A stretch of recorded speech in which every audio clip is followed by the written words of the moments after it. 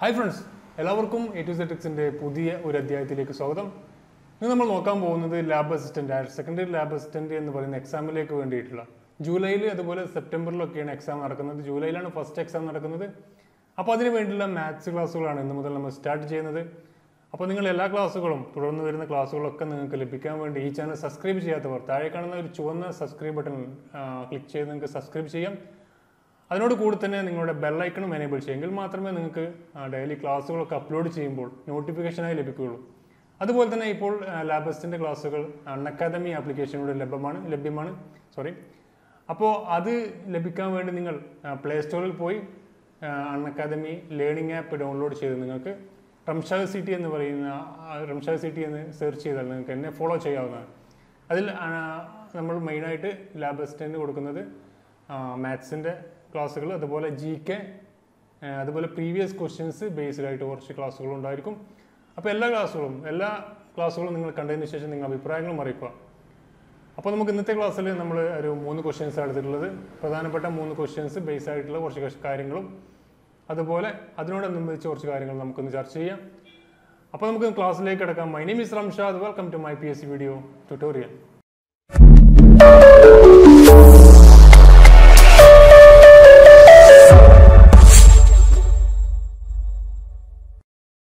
അപ്പോൾ ക്വസ്റ്റ്യൻ നോക്കാം. ക്വസ്റ്റ്യൻ ഇതാണ്: ഒരു സംഖ്യയുടെ 1/5 ഭാഗത്തു നിന്നും 1/6 ഭാഗം കുറച്ചാൽ 30 കിട്ടും എങ്കിൽ സംഖ്യ ഏത്? ഒരു സംഖ്യയുണ്ട്, എക്സ് എന്ന് പറയുന്ന ഒരു സംഖ്യയുണ്ട്. ആ സംഖ്യയുടെ 1/5 ഭാഗത്തു നിന്നും 1/6. അപ്പോൾ 1/5 ഭാഗത്തു നിന്നും 1/6 കുറച്ച് കഴിഞ്ഞാൽ നമുക്ക് 30 കിട്ടും. പ്രീവിയസ് ക്വസ്റ്റ്യൻസ് ആണ്. മുമ്പ് PSC ചോദിച്ച ഒരു ക്വസ്റ്റ്യൻ തന്നെയാണ്. നമ്മൾ എല്ലാ ക്വസ്റ്റ്യൻസും പ്രീവിയസ് ക്വസ്റ്റ്യനാണ് എടുക്കുന്നത്. കാരണം അത്തരം ക്വസ്റ്റ്യൻസ് ഇനിയും ആവർത്തിക്കാൻ സാധ്യതയുണ്ട്. അപ്പോൾ ആ രീതിയിലുള്ള ക്വസ്റ്റ്യൻസ്, നിങ്ങൾക്ക് ഒരു ക്വസ്റ്റ്യൻ കിട്ടിക്കഴിഞ്ഞാൽ ആ രീതിയിലുള്ള ക്വസ്റ്റ്യൻസ് നിങ്ങൾ കളക്ട് ചെയ്യുക. അതിനുശേഷം അത് ചെയ്ത് നോക്കുക. അപ്പോൾ നിങ്ങൾക്ക് ആ ഒരു ക്വസ്റ്റ്യൻ്റെ പൂർണ്ണമായിട്ട് മനസ്സിലാക്കാൻ കഴിയും. അതായത് നമ്മൾ എടുത്തു പോകുന്നത് മാത്രം പഠിച്ചു കഴിഞ്ഞാൽ ഒരിക്കലും നിങ്ങൾക്ക് മാർക്ക് സ്കോർ ചെയ്യാൻ കഴിയില്ല. അപ്പോൾ അതുമായി റിലേറ്റഡ് ആയിട്ടുള്ള കുറച്ച് ക്വസ്റ്റ്യൻസ് ഒക്കെ കളക്ട് ചെയ്യുക. അതിനുശേഷം നിങ്ങൾ ചെയ്യാൻ ശ്രമിക്കുക.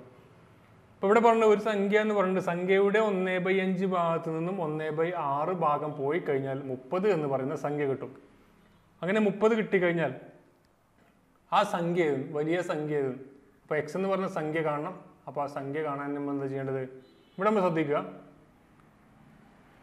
ഇവിടെ 1/5 ഭാഗത്തു നിന്നും 1/6 ഭാഗം പോയി കഴിഞ്ഞാലാണ് 1/5 മൈനസ് 1/6 പോയി കഴിഞ്ഞാൽ ഇവിടെ 30 എന്ന് പറയുന്ന സംഖ്യ കിട്ടുന്നത്.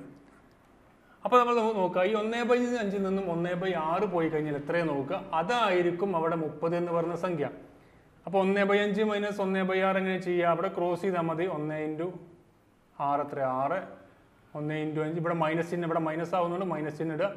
1 × 5 5 /30 എന്ന് കിട്ടും. അപ്പോൾ എത്ര ഇടുന്നത്? ഇവിടെ 1/30. അപ്പോൾ ഇവിടെ 1/30 ആണ്. ഈ 1/30 ആണ് ഇവിടെ പറയുന്ന ഈ 30 എന്ന് പറഞ്ഞത്. 1/30 എന്ന് പറയുന്നതാണ് 30. അപ്പം നമുക്ക് അതിൻ്റെ സംഖ്യ കാണാൻ എന്താ ചെയ്യേണ്ടത്? ഇവിടെ 1/30 ആകുമ്പോൾ നേരെ അതിൻ്റെ വിൽക്കുമ്പം കൊണ്ട് ഗുണിച്ചാൽ മതി. നേരെ ഓപ്പോസിറ്റ് ഇടുക, അതിനുശേഷം ഗുണിച്ചു നോക്കുക. അപ്പോൾ 30 × 30/1 അത്ര ഇടുന്നത് 3 × 3 9 ആണ്. 2 0 കൂട്ടുക 900. 900 / 1 900 തന്നെ. അപ്പോൾ ഇവിടെ ആൻസർ എന്ന് പറയുന്നത് എത്രയാണ്? 900 ആണ് ഇവിടെ ആൻസർ. ആ 900ൻ്റെ 1/5 നിന്നും 1/6 മൈനസ് ചെയ്ത് കഴിഞ്ഞാൽ നമുക്ക് 30 കിട്ടുന്നത്. നമുക്ക് ഇങ്ങനെയും ചെയ്യാം. എങ്ങനെ? നമ്മൾ ഓപ്ഷനിൽ നിന്ന് എമൗണ്ട് എടുക്കുക. ഓപ്ഷനിൽ നിന്ന് എത്രയാണ്? 900 ഉണ്ടെങ്കിൽ 900 എടുക്കുക. അതിൻ്റെ 1/5 ഭാഗം എത്ര നോക്കുക, അതിനെ 5 കൊണ്ട് ഡിവൈഡ് ചെയ്യുക. പിന്നെ അതിനോട് അതിൻ്റെ 1/6 നോക്കുക. അത് തമ്മിലുള്ള വ്യത്യാസം എത്രയാണ് നോക്കുക. അപ്പോൾ നമുക്ക് കിട്ടുന്നത് എങ്ങനെയാണ്? 900 കിട്ടുന്ന 30 ആണെങ്കിൽ നമുക്ക് ആൻസർ ശരിയാണെന്ന് മനസ്സിലാക്കാം. നെക്സ്റ്റ് ക്വസ്റ്റ്യൻ നോക്കാം. ഒരാൾക്ക് അടിസ്ഥാന ശമ്പളത്തിൻ്റെ 30% DA അടക്കം 11,700 രൂപ ശമ്പളം ലഭിക്കുന്നു. അടിസ്ഥാന ശമ്പളം എത്ര? പെർസെൻറ്റേജ് എന്ന ഭാഗത്തു നിന്ന് റിലേറ്റഡ് ആയിട്ടുള്ളൊരു ക്വസ്റ്റ്യനാണ്. ഒരാൾക്ക് അടിസ്ഥാന ശമ്പളത്തിൻ്റെ 30% DA അടക്കം 11,700 രൂപ ശമ്പളം ലഭിക്കുന്നു. അങ്ങനെയെങ്കിൽ അടിസ്ഥാന ശമ്പളം എത്ര? അപ്പോൾ നമ്മൾ കാര്യം മനസ്സിലാക്കാം. ഇവിടെ അടിസ്ഥാന ശമ്പളം ഉണ്ട്, അതിൻ്റെ കൂടെയാണ് 30% അഡീഷണലായി കിട്ടുന്നത്. അങ്ങനെയാണ് 11,700 കിട്ടുന്നത്. അപ്പോൾ അടിസ്ഥാന ശമ്പളം എന്ന് പറയുന്നത് 100% ആയിരിക്കും. DA എന്ന് പറയുന്നത് 30% കൂടി. അപ്പോൾ 100+30% കൂടി 130%മാണ് ഈ 11,700 എന്ന് പറയുന്ന ആ ഒരു എമൗണ്ട്. അപ്പോൾ 11,700 എന്ന് പറയുന്നത് 30% കൂടി കൂടിയിട്ടുള്ള 130% 11,700 എന്ന് പറയുന്നത്. ഒരു സംഖ്യയുടെ ശതമാനം തന്നു കഴിഞ്ഞാൽ അതിൻ്റെ 1% ആണെങ്കിൽ ആ ശതമാനം കൊണ്ട് ഡിവൈഡ് ചെയ്ത് കഴിഞ്ഞാൽ നമുക്ക് 1% കിട്ടും. ഇൻറ്റു 100 അല്ലെങ്കിൽ എത്ര വേണ്ടത് അത് ചെയ്ത് കഴിഞ്ഞാൽ നമുക്ക് എന്ത് ചെയ്യും? അപ്പോൾ നമ്മോട് ചോദിക്കുകയാണെങ്കിൽ എത്രയാണ് അതിൻ്റെ അദ്ദേഹത്തിൻ്റെ DA എന്ന് ചോദിച്ചാൽ ഇൻറ്റു 30 ചെയ്യാം. എത്രയാണോ എത്രയാണ് അദ്ദേഹത്തിൻ്റെ സാലറി ചോദിച്ചാൽ ഇൻറ്റു 100 ചെയ്യാം. അപ്പോൾ 100%, 100% അദ്ദേഹത്തിൻ്റെ സാലറി. 100%മാണ് അദ്ദേഹത്തിൻ്റെ സാലറിയോട് കൂടിയിട്ടാണ് അദ്ദേഹത്തിന് 30% DA കൂടി കൂടുമ്പോഴാണ് അദ്ദേഹത്തിന് 11,700 രൂപ എന്ന് പറയുന്ന ആ ഒരു എമൗണ്ട് കിട്ടുന്നത്. അപ്പോൾ 11,700 എന്ന് പറയുന്നത് ഇവിടെ 130%ആണെന്ന് മനസ്സിലാക്കാം. 11,700 എന്ന് പറയുന്നത് എത്രയാണ്? 130%. കാരണം അദ്ദേഹത്തിൻ്റെ സാലറി എന്ന് പറയുന്നത് 100% ആണ് വരുന്നത്. പ്ലസ് DA കൂടിയും കൂട്ടി 30% കൂടിയും കൂട്ടി 130% അദ്ദേഹത്തിന് കിട്ടുന്നത്. പക്ഷെ നമ്മോട് ചോദിച്ചത് അദ്ദേഹത്തിൻ്റെ DA ഒന്നല്ല, അദ്ദേഹത്തിൻ്റെ സാലറി, അടിസ്ഥാനപരമായിട്ടുള്ള സാലറി എത്രയെന്നാണ് ചോദ്യം. അപ്പോൾ 11,700 എന്ന് പറയുന്നത് 130% അദ്ദേഹത്തിൻ്റെ സാലറി എന്ന് പറയുന്നത് ഇൻറ്റു 100 ചെയ്ത് കഴിഞ്ഞാൽ നമുക്ക് 100% കിട്ടിയാൽ മതി. അദ്ദേഹത്തിൻ്റെ അടിസ്ഥാന ശമ്പളമാണ് നമ്മൾ ചോദിച്ചിട്ടുള്ളത്. അപ്പോൾ 100% കിട്ടിയാൽ മതി. 100% കിട്ടുമ്പോൾ നമുക്ക് അങ്ങനെ ഇവിടെ നോക്കുക എത്ര പ്രാവശ്യം 11,700 തന്നെ 130 എത്ര പെർസെൻറ്റേജ് ആണ്? നമുക്ക് നോക്കാം. 130 ഇൻറ്റു 10 എത്രയാണ്? 130 ഇൻറ്റു 10 വരുന്നത് 1,300. 1,300 ഇൻറ്റു 10 എത്രയാണ്? 13,000. 13,000 ആണ്. 100 130 ആണ് 13,000. അപ്പോൾ 90 അതിൽ നിന്നൊരു 90 130 എത്രയായിരിക്കും? 1,300 കുറച്ച് കഴിഞ്ഞാൽ 11,700 വരും. അപ്പോൾ 90 ഇൻറ്റു 100 അദ്ദേഹത്തിൻ്റെ അടിസ്ഥാന ശമ്പളം. എത്രയാണ്? 9,000. അപ്പോൾ 9,000 രൂപ അടിസ്ഥാന ശമ്പളമുള്ള അദ്ദേഹം പ്ലസ് DA കൂടിയും ചേരുമ്പോഴാണ് അദ്ദേഹത്തിന് എത്ര വരുന്നത്? 11,700 രൂപ വരുന്നത്. ഈ ഒരു ക്വസ്റ്റ്യൻ നിങ്ങൾക്ക് ഓപ്ഷൻ എടുക്കാം. ഓപ്ഷൻ എങ്ങനെ എടുക്കാം?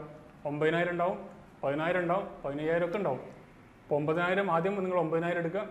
അതിൻ്റെ 30% എത്ര നോക്കുക, അത് കാണുക. അതിന് ശേഷം 9,000ൻ്റെ കൂടെ ആ 30% കൂട്ടുമ്പോൾ നിങ്ങൾക്ക് 11,700 കിട്ടുന്നുണ്ടെങ്കിൽ അത് തന്നെയായിരിക്കും ആൻസർ. അപ്പോൾ ആ രീതിയിലും ചെയ്യുക. അപ്പോൾ നിങ്ങൾക്ക് എന്ത് ചെയ്യുക? ഒരു ക്വസ്റ്റ്യൻ കണ്ടു കഴിഞ്ഞാൽ നിങ്ങൾക്ക് ഓപ്ഷൻ എടുത്ത് ചെയ്യുന്നതാണോ ബെറ്റർ, അതോ ഇതുപോലെ നമ്മൾ നോക്കിയിട്ട് ചെയ്യുന്നതാണോ ബെറ്റർ എന്ന് നോക്കുക. ഏറ്റവും എളുപ്പമായ ലളിതമായ ആ ഒരു രീതി എടുത്ത് നിങ്ങൾ ചെയ്തു നോക്കാം. വേറെ ക്വസ്റ്റ്യൻ നോക്കാം. 150 രൂപ വിലയുള്ള ഒരു സാധനത്തിൻ്റെ വില 180 രൂപയായി വർദ്ധിച്ചാൽ വർധനവിൻ്റെ ശതമാനം എത്ര? 150 രൂപ വിലയുള്ള ഒരു സാധനത്തിൻ്റെ വില 180 രൂപയായി വർദ്ധിച്ചാൽ വർധനവിൻ്റെ ശതമാനം എത്ര എന്നാണ് ചോദ്യം. അപ്പോൾ ആദ്യം ഇവിടെ കിട്ടേണ്ടത് 150 രൂപയായിരുന്നു ആ സാധനത്തിൻ്റെ വില. 150 രൂപയാണ് ആ സാധനത്തിൻ്റെ വില. അത് എത്രയായി? 180 രൂപയായി വർദ്ധിച്ചു. അപ്പോൾ വർധനവിൻ്റെ ശതമാനം എത്രയെന്നാണ് ചോദ്യം. അപ്പോൾ നമ്മൾ മനസ്സിലാക്കുക, ഇവിടെ നമുക്ക് പലർക്കും തെറ്റിപ്പോകും. സാധാരണ നോർമലായിട്ടുള്ള വരുന്നൊരു ക്വസ്റ്റ്യൻ ആണ്, പക്ഷേ തെറ്റിപ്പോകാറുണ്ട്. തെറ്റിപ്പോകാൻ എങ്ങനെ? നമ്മൾ ഇതിൻ്റെ വ്യത്യാസം കണ്ടതിന് ശേഷം 180ൻ്റെ എത്ര പെർസെൻറ്റേജ് കാണും, അപ്പോഴവിടെയാണ് തെറ്റിപ്പോകുന്നത്. അപ്പോൾ അതല്ല ചെയ്യേണ്ടത്, നമ്മൾ കോസ്റ്റ് പ്രൈസിൻ്റെ എത്ര പെർസെൻറ്റേജ് ആണ് വർധനവ്. അപ്പോൾ 180 നമ്മുടെ കോസ്റ്റ് പ്രൈസ് എന്ന് കരുതുക. അപ്പോൾ 180 രൂപയായിരുന്നു ആദ്യം അതിൻ്റെ വില, അതിനെ വർദ്ധിച്ച് 180 രൂപയായി വർദ്ധിച്ചു. അപ്പോൾ അവ തമ്മിലുള്ള വ്യത്യാസം കണ്ടതിന് ശേഷം ആ 150ൻ്റെ എത്ര ശതമാനമാണ് വർദ്ധിച്ചത്, അതാണ് നമ്മൾ നോക്കേണ്ടത്. അപ്പോൾ അവിടെ നോക്കുമ്പോൾ എങ്ങനെ കിട്ടുന്നത്? 150 രൂപ നോക്കാം. 180 രൂപയാണ് ഇപ്പോഴത്തെ വില, മൈനസ് 150.